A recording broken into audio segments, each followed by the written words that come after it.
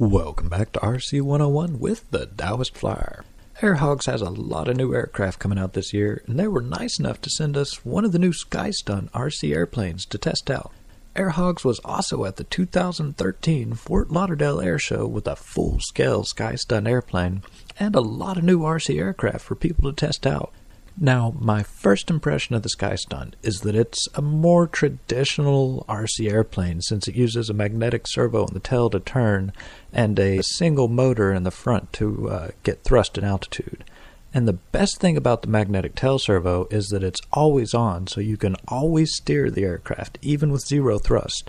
So if you get too high, you can just cut the motor and glide back down to earth in a controlled manner, safely avoiding all the trees. Another good thing about being able to steer with no throttle is you can kind of slowly hover into the wind, almost like you're slope soaring. Both the throttle and the steering are very good and responsive, making the aircraft nimble.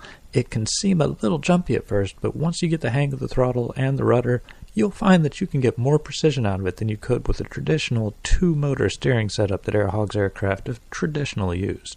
Now, like the name Sky Stunt says, the aircraft can do stunts. There's a little stunt button on the transmitter that sends the motor into overdrive.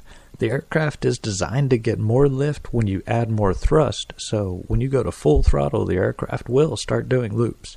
You can hold down the button to do loops or quickly press it whenever you need an extra little bit of thrust in a tight spot, which is really handy.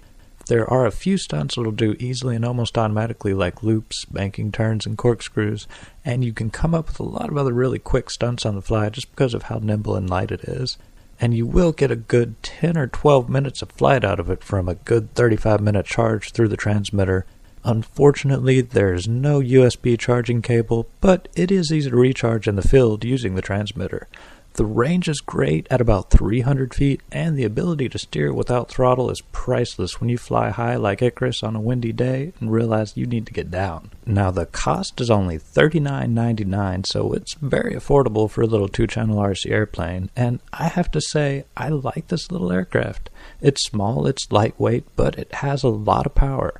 Now, it does need light wind conditions and a little practice, but it's one of those aircraft that you just really want to fly again when the battery finally runs down. It's ready to fly out of the box, and it comes with a spare set of props that are really easy to replace. If you are a fan of the Aero Aces and the Havoc Cyclone, then definitely check out the new Sky Stunt from Airhogs. You'll flip over it. Okay, after that bad pun, I'll leave you with some footage from the Fort Lauderdale Airshow.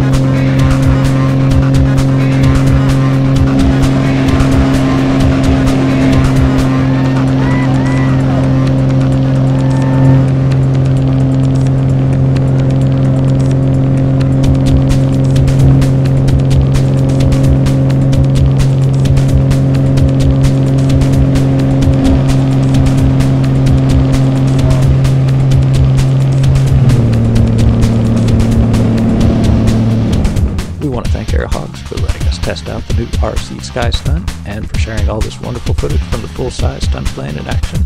Thanks for watching RC 101 with the Taoist Flyer. Subscribe and stay tuned for more.